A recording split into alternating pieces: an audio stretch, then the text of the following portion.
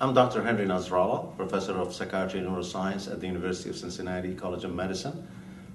Also serve as Vice Chair for Education and Training and Director of the Schizophrenia Program. Pleased to be here today just to give you a brief update about the antipsychotic medications. I'll be addressing those at the AACP annual meeting later today.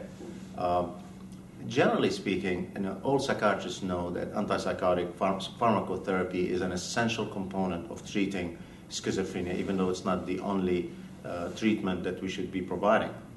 It's one of many biopsychosocial approaches, but it's essential and vital to stabilize the psychotic symptoms in order to be able then to do psychotherapeutic intervention and other rehabilitative treatments.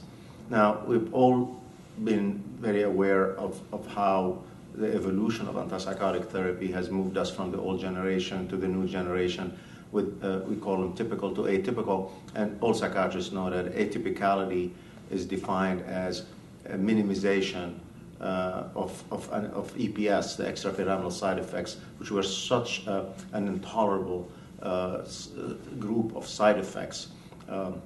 By group, I mean dystonia, akathisia, dyskinesia, Parkinsonism, and then subsequently tardive dyskinesia, NMS, tardive akathisia. There's a lot of neurological side effects which made them so intolerable that even though they worked on the psychotic symptoms, the patients just would not continue to take them. The minute they left the hospital, many of them stopped them. And so that was the lack of effectiveness, as we call it. Effectiveness is a combination of efficacy and patient acceptance, which is tolerability. Together, that means the patient will stay on the drug and will stay well. That's effectiveness. So the old generation were not effective.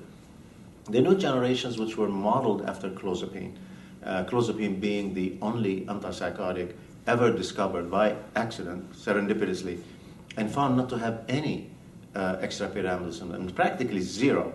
Of course, that intrigued researchers, and by digging further into what is it about clozapine that's different than the old generation drugs, all of which have EPS, they found that it blocks serotonin 2A receptors significantly more than blocking D2 receptors. The old drugs like Haldol is exactly the opposite. They block D2 dopamine receptors much more than serotonin receptors. So all the new generations were developed with that in mind. They all share that in common.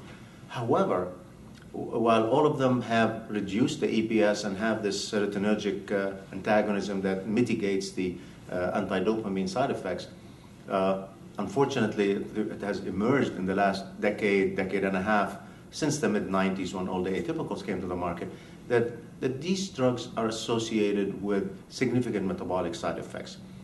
And so this has kind of put a damper on the excitement regarding atypicals, but by far they are still used a lot more, much more than the older drugs.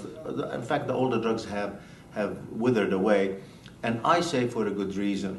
Not only is it because the EPS is a brain disorder that is intolerable. Not that I like metabolic side effects. I detest weight gain and hyperlipidemia and hyperglycemia and hypertension. And metabolic syndrome is conducive to cardiovascular risk. But we can manage it. We can do, and we should do, diet and exercise counseling and changing the lifestyle, the sedentary living, the high caloric intake, the poor choice of food that our patients have developed simply because they cannot exercise good judgment about eating or about exercising. But it's important to notice one emerging fact. It's actually a stunning fact that many clinicians have not been, I think, addressing or paying attention to. And that is the following, that in the last decade, over the past decade, there have been at least 24 studies, like 25 to 30 studies and growing, showing that the older antipsychotics actually are neurotoxic. They actually induce apoptosis. They cause the brain to lose cells and tissue through apoptosis. In addition to working on the psychosis, no doubt they do suppress psychosis, they block dopamine receptors, but they have other deleterious effects on the rest of the brain. So for all the decades that we used the older phenothiazines and Haldol and the dibenzodiazepine and all of the other conventional antipsychotics, the 6 classes of them, we now realize that not only it is the EPS that we should have helped our patient avoid, and we did by going to atypicals, but in contrast to the atypicals, they actually induce brain tissue loss. At the same time, just in the last 7, 8 years, we have a mounting amount of data cumulatively showing that the atypicals actually do the opposite.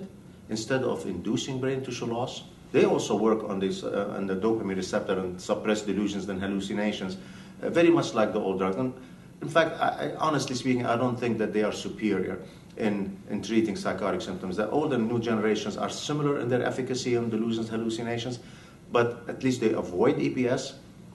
And by avoiding EPS, you avoid secondary negative symptoms, secondary cognitive deficits, secondary depression, and which confounds the whole picture. And that's why the atypicals look like they do a better job by avoiding excessive dopamine blockade, which has ripple effects on the psychopathology.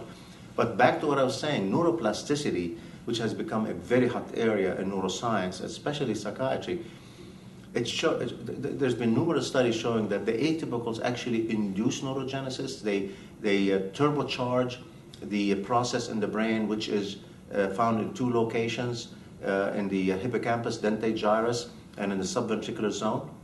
These are 2 little factories that all of us have in our brain, where the brain is producing little baby neurons.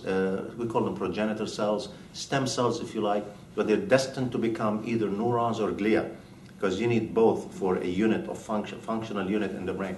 So the atypicals, one after the other, were found in rats to actually induce neurogenesis, and you can see it under the microscope. Those new baby cells grow, mature, and then they leave the hippocampus like a plume of cells, and they migrate to another area of the brain where they're settled down and are incorporated in a functional unit. It's an amazing way of regenerating our brain, which all of us have, by the way. Normal people have that too, assuming they're not taking drugs, having a severe medical illness, not diabetic, and not having a brain infection, and especially no marijuana and all of that stuff. People will actually continually produce new brain cells. Patients with schizophrenia lose that ability, and because of the illness, we don't know why, but the illness basically degrades that process. And then on top of that, we used to give them the conventionals, which had added insult to injury, and so they lost more and more brain tissue with every episode, which has been documented now in many, many studies. The atypicals reverse that process.